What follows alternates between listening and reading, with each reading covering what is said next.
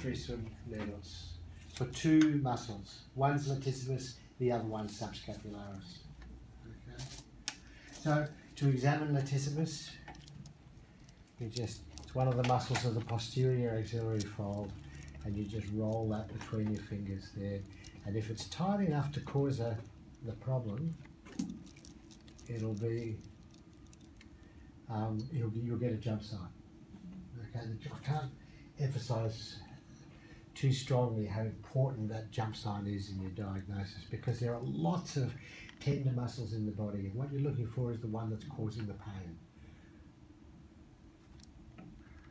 Okay, so what I've done here is I've squeezed the muscle, rolled it, found the worst. Yours isn't too bad, is it, Eric? There's a spot just a little bit lower, somewhere around there you hit. Yeah, there? Yes, close to that. Yeah. Okay, so I'm squeezing, and what I'm doing is I'm just rolling off a little bit, putting the tube just in front of my finger there, and little ache there. And what I want is a reasonable big ache. It's a little achy, yeah.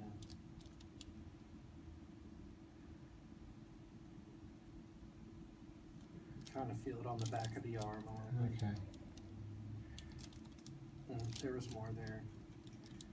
And what I'm trying to show you here is that sometimes you've got to, if you know you're on the right spot, you're really got to fish for it. Yeah.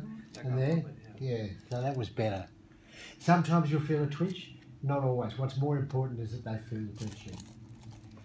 Okay, don't get too hung up on twitches. They're nice if you feel them. I think the reasons why dry needlers are so keen on the twitch is because they don't have to talk about the sensation. Because if they talk about the sensation, we're really drifting into acupuncture territory. And clearly here in the US, this is a really big deal. In Australia, it doesn't seem to matter so much. But in terms of rights of practice, in Australia, we just go, well, if you don't point yourself an acupuncturist, you can do whatever you like.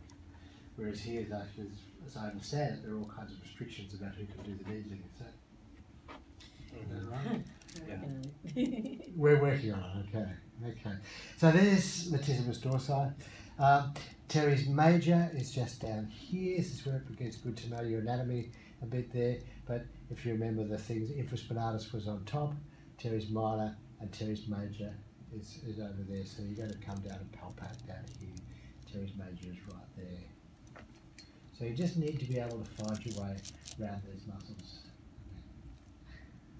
What I'm doing this now for is just to get that sense of, try to get this idea of diagnosis. Someone comes in with pain, you do the examination, and if you find the single range of restricted movement, you know that this is likely to be a trigger problem. If the muscle pain, the pain that the person has is characteristic of the muscle that would cause that tight range, you're almost home and hose. You know that this is going to be probably the right way to go, and you'll treat, and you should get some decent result. Sometimes, however, you'll do the passive range of movement, and you won't get a restriction, but there'll still be a trigger point in there causing the pain.